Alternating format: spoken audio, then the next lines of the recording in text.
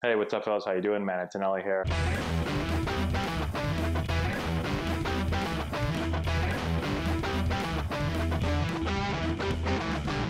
Hey, what's up guys? How we doing? Man, Antonelli here. Today we're talking about the importance of writing things down, the importance of taking notes. Before we get into that, today's video is sponsored by Super Speed Slugger. We use Super Speed Slugger's overload, underload training bats with all of our Antonelli baseball teams. We've had a ton of success with them so far. So go in the description box below. If you click the link there, it's going to take you over to their site and you can check them out. Okay, so this is a subject that I really take seriously because I've been taking notes and writing things down for probably the last, let's see, I'm 33 years old. I've been doing it pretty much ever since college. College is where I kind of started to do it. And then as I got older, the older I get, the more notes I take. Maybe because my memory is getting worse as I get older, but it's so super important. And I've had a lot of success being able to accumulate a bunch of information that I would have otherwise probably never ever remembered. I know I would have never remembered it because there's just so much of it. And what I do is I just make sure that I always have something on me where I can take notes. What I use a lot nowadays is actually just my iPhone.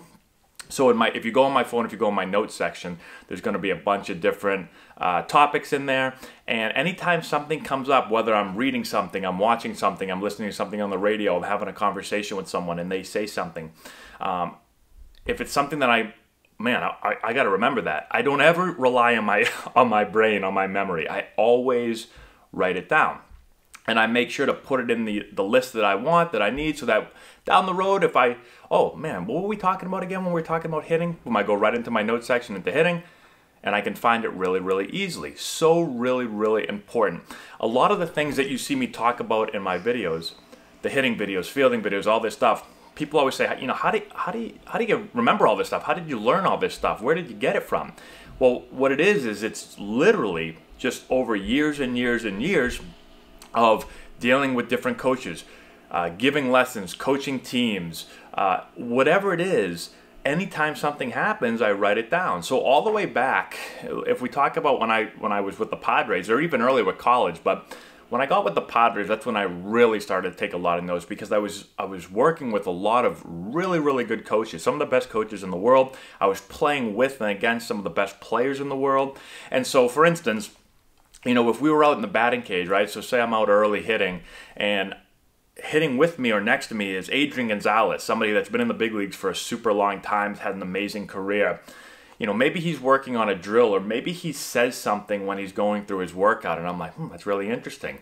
I'd make sure I'd go right back and I'd write it down. You know, Adrian was doing this drill, he said this, he was working on this, and then after just day after day after day, after week, after month, after year of collecting all this stuff and having all these notes, you just start to learn new things when it comes to hitting. You start to piece it all together. Now that I'm a coach, I can come up with my own philosophy. So when I talk with the team, you know, I've gone through all these notes over all the years and started to piece it together. What did I like? Maybe, oh, that one, you know what, this one doesn't really work anymore. I'm going to cross that out. I'm going to move that over here. Oh, I really like this one. Or maybe I'll build upon that one. So it's just a really good way to do things. Never rely on your memory. If you're going to go in, anytime you go in, what we tell our players is that they should have a notebook, right? Or you can just use your phone, although sometimes if you have them right on their phone, they could be, you know, playing Fortnite on there or something. But if you can get a book, right, and dedicate that book to your baseball season or just your note-taking in general and just have different chapters, you should go home after practice, after you work out, after a lesson, after a bullpen, after a hitting, whatever, and just write down some stuff. How do you feel, right? Do you feel really locked in? If you're a hitter and you feel great at the plate, write down, how are you feeling? What are you thinking about? What do you feel like you're doing well? So that you can come back to that later on and be like, you know, when I was feeling really good, this is what I was thinking. This is what I was, you know, doing. Coach says something. Oh man, that's really good. You're going to forget about it in a month down the road. You might forget about it the next day. Write it down so you can come back to it. All right. I'm a huge sports fan. I follow tons of different sports, but football is a sport that I really love. And I love quarterbacks. I love reading up on Brady and Manning and all these great players. And one thing you'll hear when you listen to people talk about them is that they were amazing note takers. Tom Brady, they say every week he fills a notebook on everything about the other team, right? The way they play certain plays, the way, everything, right? Just every little detail he's got in this notebook. And so he's filling that thing in all week long. He's able, on Monday or after the game on Sunday, when he starts taking notes on the other team, by Friday, if he was just going by memory, he'd forget a lot of stuff. But now, before the game, he's able to go back, reference things, and really get it locked in, okay? So it's so important to do. Make sure you're taking advantage of that.